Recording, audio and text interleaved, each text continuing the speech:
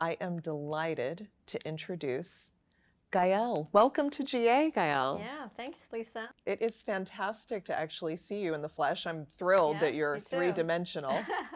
I am, and I have been for a long time. So there is a lot going on right now, and I think that that's an expression that applies both to the outside world. We are still not fully out of the pandemic. Um, there is a really tense geopolitical environment that we're living through. And then inside of our organization, we have a lot going on as well, an ambitious agenda, a transformation journey.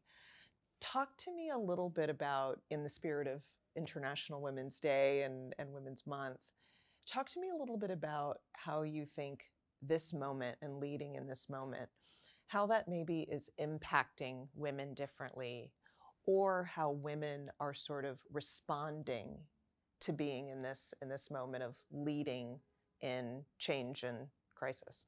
Women, I think, have had a key role in changing the way we work, the way people have dealt with this crisis. I think that that empathy and that need to, look out for each other, I think that, women played, I think, a key role in that. And the other thing that strikes me is the fact that women are really thinking also now about what they want in their jobs. Women were kind of, I think in the position where it was just, take it or leave it. And now it's more, what am I crafting for myself? What do I want out of my personal life? What do I want out of my professional life? And how does that tie differently together, I think, than in the past? We're all deciding really what we want and then making choices and sometimes changes to design the life that we want, which I think kind of raises another question that I'd love to kind of hear your thoughts on, which is, there's research that returning to work, that women and people of color are decidedly less enthusiastic about that than white men. Why do you think that might be? What do you suspect is happening there? I think that, if you were like the dominating culture in a company where you didn't really have to adapt, it was your culture, and I think even for women we had to adapt, and it was not our playground. It was kind of historically it was more a male playground, and I think it's easier to come back to something that fits well with you than to something that probably you have always had to adapt to, and it was never actually your own place. I want to also kind of lean into something that you said earlier, which is the sort of EQ that women leaders often are bringing into moments like this.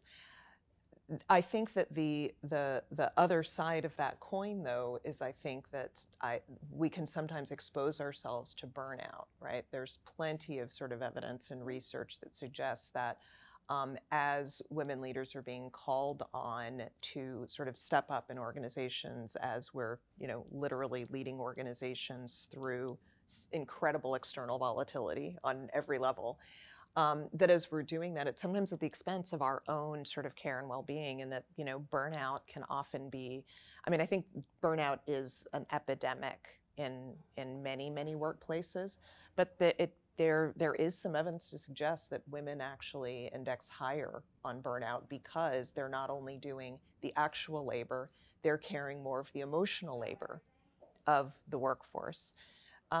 Is that a pattern that you've seen, and what do you think women should be doing in terms of, and what do you think organizations should be doing? When you see burnout, often it's because you don't see the purpose, or you don't feel the recognition for all of what you're doing.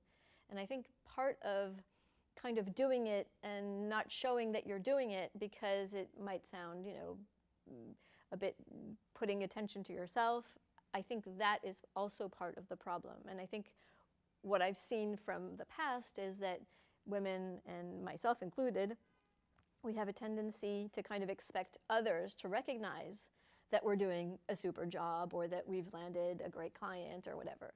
And I think men have been generally more able, or more, let's say, they've taken that space to show their results and to show what they are doing.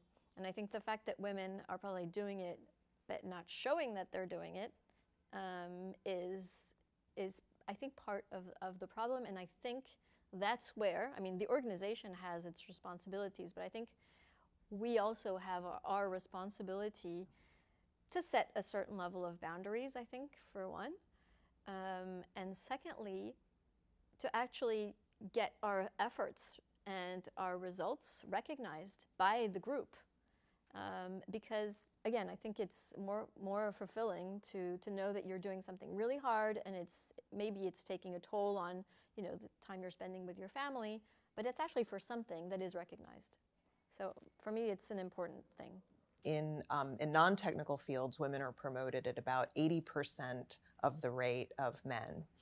In technical fields, that drops down to about 50%.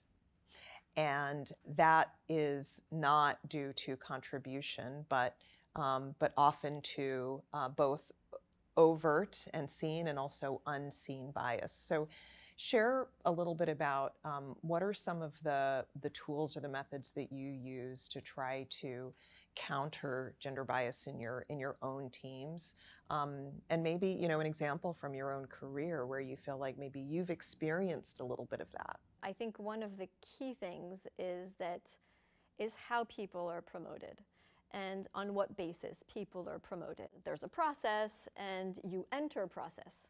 So you get asked to enter the process, but you also can willingly enter the process for promotion. And I think there's a difference between the way women and men kind of enter that process, in the sense that I think women are expecting to be invited to the process, and men kind of push themselves forward into the process. But also I think the other aspect that I have also lived personally is that it feels like men, and you know, in most organizations, men are still, you know, making the promotion decisions a lot of times. And it feels like women are less judged on what their potential or the road that they've been taking and where they will land, you know, in 6 months, in a year, but more on, okay, what have they achieved and where are they now? But I think it looks like organizations have a hard time projecting the trajectory. And I think that's also what explains the fact that women are promoted when they have 100% of what it takes, and men are promoted when they have only, you know, 75, 80% of what it takes. And I think that's normal because it's good to be in a challenge. So I don't say that men should wait till they're 100%. I think we should see both trajectories, both dynamics, rather than one static and one dynamic.